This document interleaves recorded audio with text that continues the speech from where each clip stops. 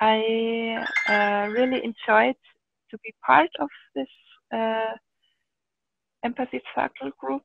It's my first time as well, and I enjoyed that when I was understood easily, and I also enjoyed when it was hard to I had to rephrase things and try to come closer to the other person, and that's for me as speaking person, it's more stressful, but it's also somehow a greater victory if you if you come through and you that's one of the things which I noted. And the other thing is that I really I'm amazed about how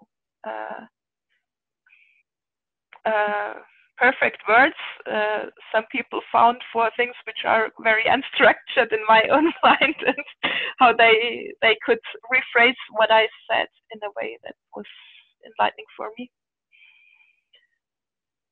Think further about the things which I had started to develop. Or it's fun.